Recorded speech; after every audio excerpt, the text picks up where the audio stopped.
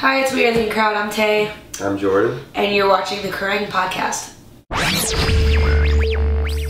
So, how's this tour been? It's been your biggest UK trek to date? It's been good. It's been really good. I feel like it's funny. I think we got used to touring in the States so often the last couple months that when we came over here, we were sort of surprised again. And it's so funny, kids will ask me after the show, like, you look so surprised and excited, and I was like, because I was. Like, I don't expect that reaction every single day. I'm like, whoa, okay, all right, well, that's nice. So yeah, it's been good. Excellent. I mean, you've been over a lot now. Have you come to sort of know the places you're touring? Are there certain places you'll we're looking to buy apartments too. Just move here. No, yeah, it's funny. We now, like, when we park on the side of the road and we kind of look out the window, we're like, oh, I know where we are. We know where to eat. We know where to go shop. And instead, where like the first couple tours, you're like kind of hanging onto your tour manager's hands, like, where do we go? Yeah. All right. You're in Manchester. Hypothetically, where would you go to eat? Or have a drink? The venue that we usually play there actually isn't much around there. I always go to the Costa around the corner. And there's an Asian place. I think it's a Thai food. Red chili. Yes. See, there you go. We do there's know. the bar too. There's some big hands. Yeah. The bar's good. See, it's Like, we're getting used to these places. You've been touring with Never Shout Never. How have you been getting on with Christopher Drew? Really good. We had no idea, who they were, what kind of people. Like, we didn't know anything about them really, other than their music. And the first day, everybody got along really well. They're some of the nicest people we've ever toured with. They're so, like, it's like a giant family. And we're also sharing a bus, so like to be living in the same area with somebody, another band also, I think we're really lucky to have them be part of that. Excellent. Do you have any end of tour pranks planned? I don't think so. I mean, I feel like there's never, we just prank it any time of the day. It's weird. I feel like a lot of bands, unless it just comes to them naturally, we like don't really think about it until like maybe like we're not that creative under pressure. I feel like we have to, like, if something just happens, like, oh, we should do this. Like, one time we hid our guitar tech's radio in his bunk underneath his mattress, so right when he was about to go to sleep, we're like, John, and screaming. He's like, oh my god, where is this coming from? And he had thought that he had lost the radio, which cost however much money, so all day so we found it and we put it under his bunk, and he's like, this is where it's been. Like, yeah, well, you lost it, so. Excellent. Well, you've got all day to think of something. I guess so, yeah. I feel bad though. I feel like they're not gonna prank us, and then it's just gonna be us like, yeah, we got you. You know what I've always wanted to do and I still haven't done? I've always wanted to go into somebody else's dressing room and duct tape all their belongings, like their phone and their wallet, to the ceiling.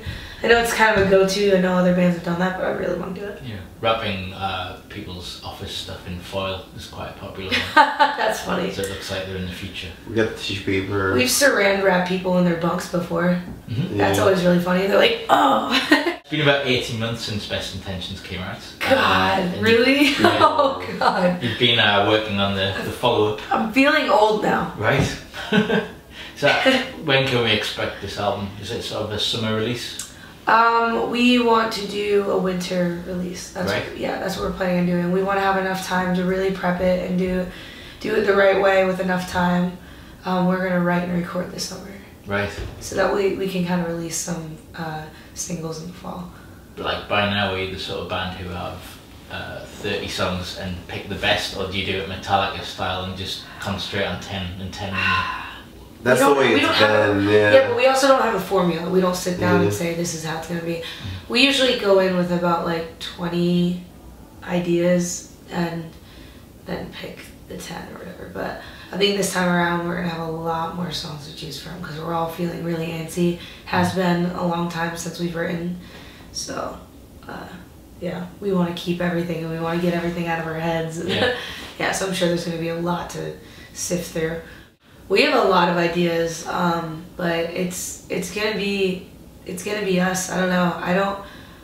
I don't like putting a title on it, so to speak, or anything, because it's not even written yet, and it's not, you know, it doesn't exist.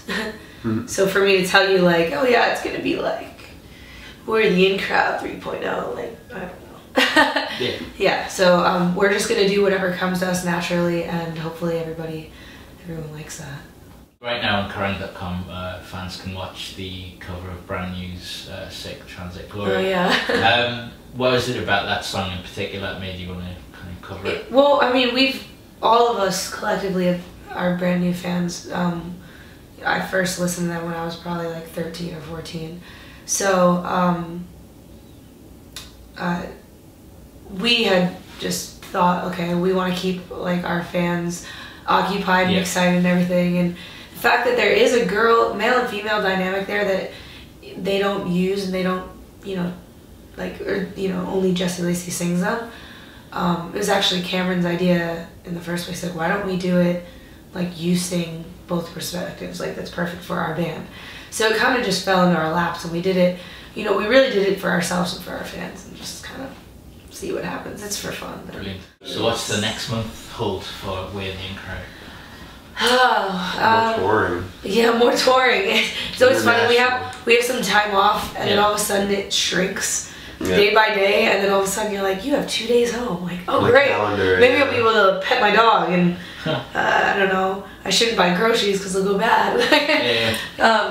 No, we're heading over to Japan and Manila for a couple weeks, and then just gonna go somewhere in the woods and go write. I don't know. We don't know where we're writing yet, but we'll figure it out. Have you ever been to the Philippines before? Yes, and it's insane. It's so crazy. They also treat you really well there. It's kind of weird. It's really weird. I mean, I got my own hotel room, which is the backstreet boys really crazy for us. I mean, maybe some bands are used to getting their own rooms or whatever, but not us. And they also had this thing where like you could order room service. Like, it was part of like the whole thing. I'm like, oh my god, this is great. So in the morning I had this giant breakfast. I'm still in pajamas in bed. I was like, this is the best thing ever. It was really bodyguards and the whole deal. Backstreet Boys were upstairs from us, and I was like tempted to just keep like hitting the ceiling, hoping they were above me. So how long will you be spending there? It's a festival, so yeah, probably a couple days. And then you worked out how much room service you're gonna try and cram in there. If it happens, I won't complain. I'll be like, excellent. We're gonna be in Japan for a while though. Yes, we have actually almost a week off in Japan. Wow. I don't know what's gonna happen. I'm scared. It's gonna get crazy. I love Japan. That's one of my favorite. I feel like we should probably film all of it and see what happens. That might be nice. Yeah. We are the crowd does Japan.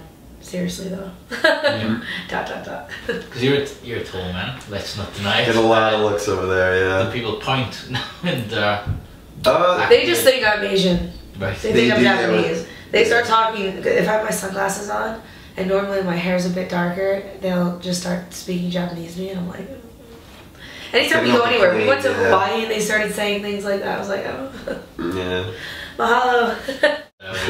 We'll see you hopefully, I don't know. And we promise to write our best songs. Cool. We'll hold you to that. Excellent. Well, thanks for that. We'll see you soon. All right. Thank you. Cool.